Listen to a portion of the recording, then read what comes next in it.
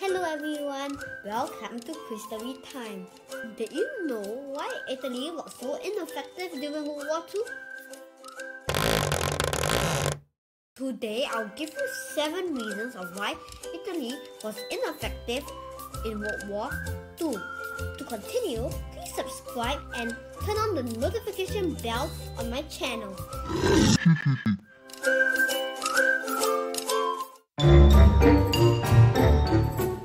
The first thing of why Italy was so ineffective was because they had not enough oil. Between North Africa, Libya and Italy, there was the Mediterranean Sea that the British had control. That's the truth.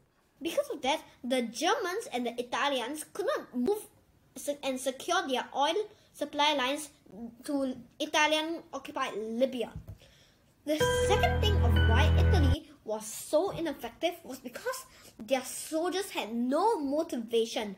Neither the German soldiers had motivation. They did not want to listen to their commanders, so they were completely going haywire. The third thing of why Italy was so ineffective was because Germany was not helping them as much, as they were still at war with the Soviet Union and the Battle of Stalingrad, so they needed to pull out some soldiers from North Africa to fight at Stalingrad. The fourth reason of why Italy was so ineffective was because they did not have enough soldiers, as they only had 3 African Corps divisions at that time. The fifth reason was because the Americans and British were better trained, their navies were better, so they could bombard the coast. Awesome! The sixth reason was because of bad leadership. Mussolini was a really bad leader. He did not lead his soldiers, but he just sit on the couch all day and look at the TV.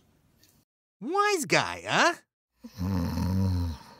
The seventh reason was because they had not enough ammunition, not enough guns, not enough tanks, not enough trucks, and not enough everything.